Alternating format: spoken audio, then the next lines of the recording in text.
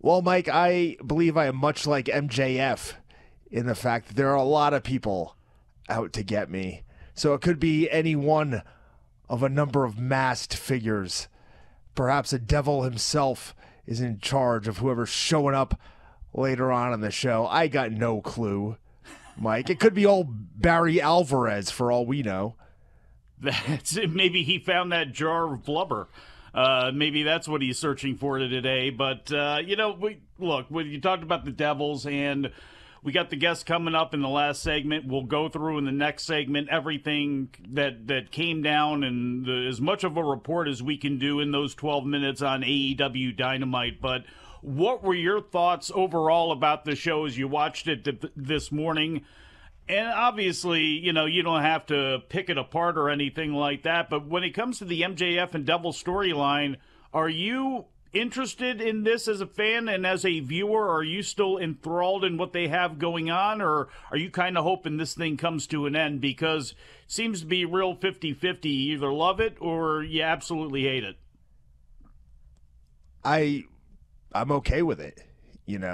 I think the controversy kind of lies, I guess, with last night's Dynamite in the fact that you have one crew of fans who would prefer this devoted sports style product, and then at the same time hating anything that's sports entertainment based, if I can use some finger quotes there.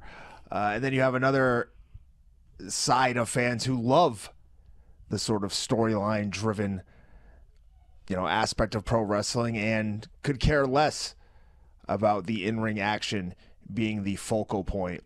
And I think you need a mix, and I think last night's Dynamite was a good mix. Now, this Devil storyline, I think, has gone on longer than they anticipated, perhaps because of a number of injuries setting it back. Obviously, MJF is injured. Adam Cole has been injured, who I would believe is an integral part of this storyline. And I think wrapping it up, or at least having some major advancements at the pay-per-view this week, will go a long way in kind of quenching the fans' thirst for something new. The Bloodline storyline in WWE has been going on for years, right? And there's often times where fans go, oh my God, this is dragging on. It's taking forever. And then something will happen and the tune will change very, very quickly, as if fans are fickle in some ways. So I think that is kind of going to be the case here. I think we're going to get some sort of reveal at the pay-per-view, whether it'll be the Devil himself being revealed. Maybe one of the new ROH tag team henchmen will be revealed. There's a lot of different ways you could go. You could reveal the Devil, and then we don't know who the henchmen are. You could reveal one of the henchmen, and then we don't know who anybody else is.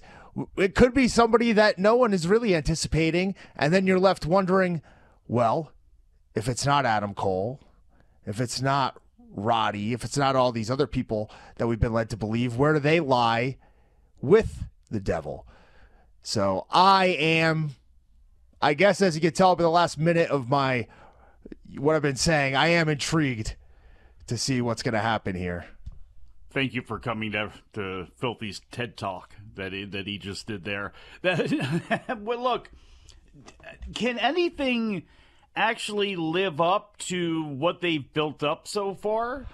Adam Cole is going to be out for a while. It would make perfect sense in the way that he, basically forced Samoa Joe onto MJF, that Adam Cole would be the one, but he obviously is hurt right now. Do you think that he may have been the person, but now they've had to pivot because he is going to be out physically for so long?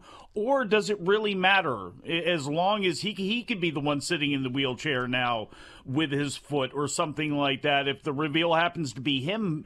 And because I think he would still be the best one out of of everybody. I mean, I can't even see somebody from the outside, from who used to be in WWE, coming in and having as much impact and something that would be accepted by, because not everything, no matter what they do, somebody's going to complain about.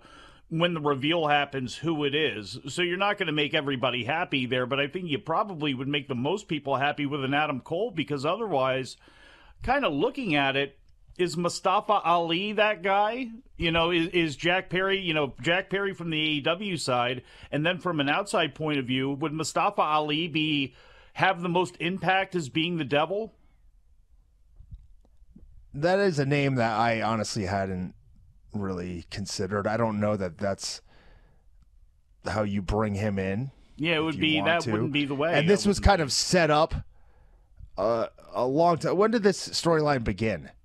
When did the devil first appear? I believe it was before Mustafa Ali was released. Now, that doesn't mean you can not change the outcome of the storyline, obviously. But I think when it comes down to this, I think the best thing to do is the most obvious answer. And that is Adam Cole, right? Now, it's definitely not fitting, but how ironic is it that at the end of this, it looks like he's going to end up being a manager? I think the damnedest thing out of that, if that happens, is turning Keith Lee heel and then pairing him up with this faction and being one of the henchmen. It won't happen, but could you imagine? We'll be back. Wrestling Observer Live. Back on the show, Mike Sempervive, Filthy Tom Lawlor here with you, Wrestling Observer Live. A little bit later on, we got our mystery guest coming up. Last time I surprised Tom with somebody, it was Gabe Kidd. How we did not get an FCC fine, I have no idea. That was a pleasurable experience for you, wasn't it, Filthy? I would say the reason would be because Gabe Kidd is not speaking English. I can't understand a word that comes out of that guy's mouth. Bruv. Orange sold the knee, which is... He got attacked? I don't remember him getting attacked. Matt Menard said he was attacked the night before, which would have been ROH. So it's probably ROH. Are you smoking or what's happening here? I know, what the fuck What is happening? I have no Bro. clue. What is this? Dude. Like I've changed nothing. Smoking is bad enough for you, but you don't need to do it on the air. What is happening here? God. I'm glad I'm not the only one experiencing this. Did you die? I've ascended? Yeah. I don't know. And it looks like it's changing colors too, which is weird. It's going from red to blue. What the hell's flashing? I don't know, man. Yeah, everyone's saying, shut your lines, dude. They're completely closed. Oh, my God. Maybe open them. What is... There we go. The sun moved? Well, yeah, the sun... Actually, the... No! Oh. Okay. The sun will continue to move, and then we'll be able to see again. We then had Abaddon take on Trish Adora. Hey guys, did you love this clip? If so, you should join our channel. Just hit the join button, and you'll have full access to every single show that we do. Wrestling Observer Live, Wrestling Observer Radio, The Brian and Vinny Show, all of them in full HD, full length, plus archives of all of your favorite shows. Click join today and don't miss out.